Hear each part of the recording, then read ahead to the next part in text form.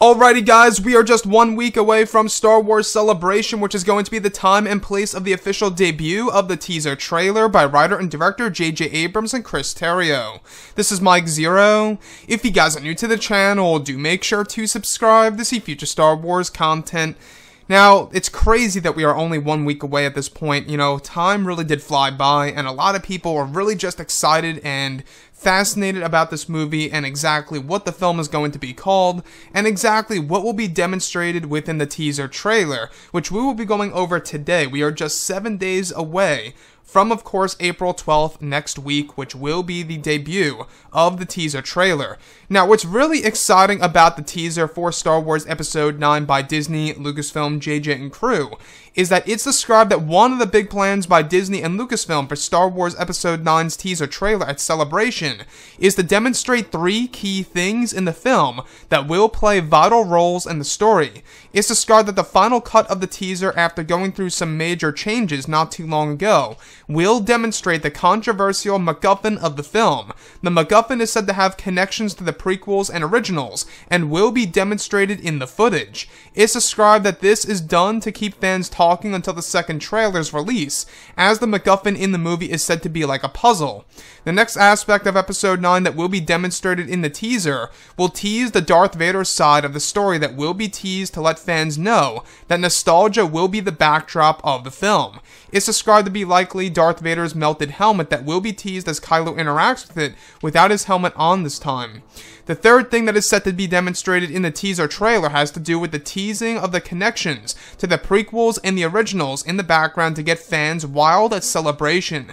It said that there is going to be a big money shot at the very end of the teaser, as well as one that surpasses the Chewie "We're home" moment in the Force Awakens trailer. So I want to go over a couple of parts about all of this, and that's really, standing out to me, is of course the one that has to do with the MacGuffin. In case you guys have no idea what that word really is, I know that that word is, annoying to some of you guys out there, and I don't blame you. It is a really weird word that's used, in a lot of movies out there, but MacGuffin basically is a plot device that moves the characters forward. So when we look at, The Force Awakens, the map of Luke Skywalker is the MacGuffin of that story. So the MacGuffin in Star Wars Episode 9 is really going to be the focus of the actual plot of the movie, and that's going to be demonstrated in the actual teaser trailer that actually does also have a connection to the prequels and the originals. So that whole entire side of the story in Episode 9 will actually be demonstrated in the teaser trailer at Celebration. The other aspect has to do with exactly how Darth Vader is going to loom in the background within the teaser trailer that will also be demonstrated, giving us, of course, the clue about nostalgia being a vital role in, of course, the story of the final film of the sequel trilogy and the Skywalker saga. So nostalgia is always great, right? As long as it's done right, and as long as it's not thrown in there for, whatever reason that J.J. Abrams and Chris Terrio have, their reasons into doing that.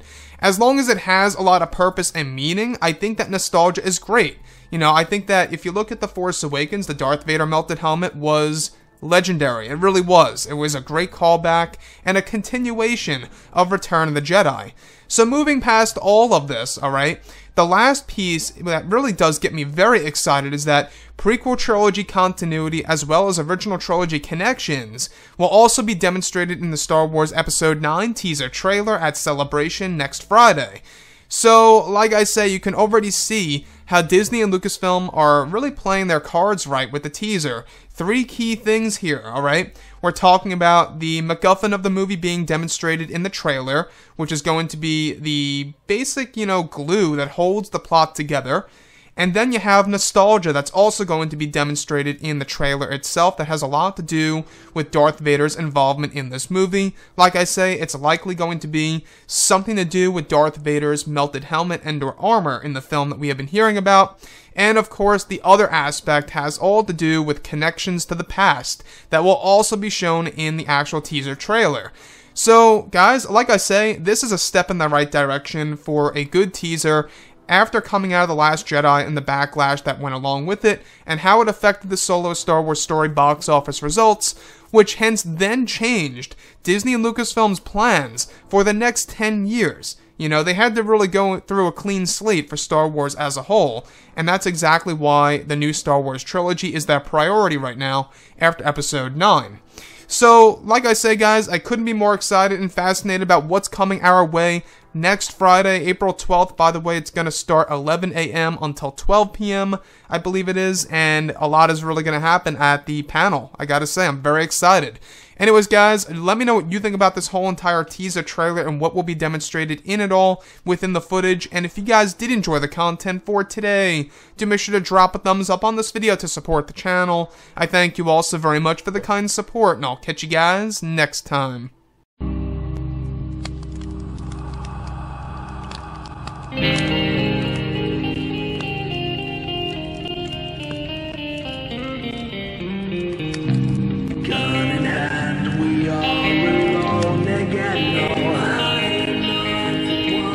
From night to moon, we hear them moans again.